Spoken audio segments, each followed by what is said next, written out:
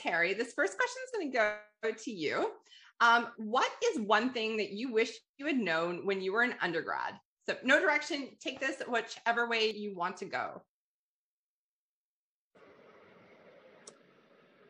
I think for me, it would be that I don't want to say it doesn't matter, but things don't matter as much as you think. Like if I got a bad mark, I would really like beat myself up and be upset about it.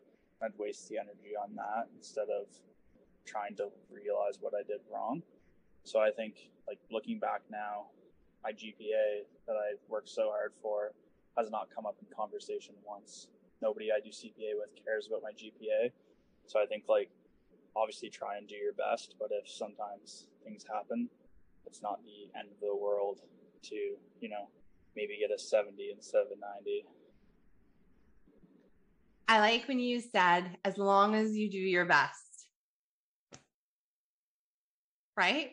And that doesn't mean sacrifice all your friends and don't watch TV and be in the library 12 hours a day. It means make a plan, do your best to stick to the plan. If the plan changes, adjust the plan. But, you know, our best looks different every day and it's okay. And if your best one day winds up looking like a 70 or a 50 or a 30 or whatever, okay. You know, and I'm sorry that nobody's asked you to look at your GPA. But it's like, sorry, not sorry, right? Because it matters to as much as it matters to you and to as much as it matters as you allow it to other people sometimes, you know, and there's always a way to frame things. There's always story, like a way to explain, like, listen, that was a hard semester for me, or listen, I had a bad test and I let it derail me. And this is what I did to come back. Everybody loves a comeback story too, right? As somebody who had like a C- or whatever in computer science, I don't know what I had. I had like whatever the bottom grade was that you kind of like squeak into the next one. And I can add and subtract in binary, but dear goodness, if I knew what like the secondary name was for the on-off switch, right? Like, but it's a story. And it came up like once when I was in undergrad and then never again when I graduated. So the things that you think matter, maybe they matter, but not maybe as much as you think they do in the moment.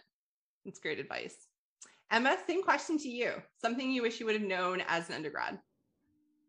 Yeah, that is a good question. The one thing I really wish I knew was just how much free time I was going to have. Just jumping straight into undergrad, like, hear me out, it's a bit funny, but just jumping straight from like a very structured kind of life, you know, you're living with your parents, you like go to school for 8 hours a day, then you usually have some extracurriculars, then going to university, your free time is not necessarily like, oh, I can do nothing, but just like how you allocate it. So you have class and then you have grocery shopping, but just kind of figuring out that whole lifestyle can be really difficult. And like Terry was saying, sometimes, you know, things happen with your marks and whatever. And because you have this kind of freedom to choose how you want to study and how you want to allocate your time based off of your free time, it's just, you get a lot more out of it and you learn how to maximize it better. I wish I'd known that going into university, because I remember my first year just kind of going like, what do I do for 3 hours in between classes? Like, this has never happened before. So yeah, that's what I think. Just learning how to really block your time, use it well, enjoy being able to go to the grocery store at 2 p.m. because you can't do that anymore once you graduate. But yeah, that's what I would say. That's great advice. Thank you. And I like how you also geared it towards first years, because this upcoming year will be my first time teaching first years since I started. So teaching some 1101s in the fall. So I'm pretty darn excited.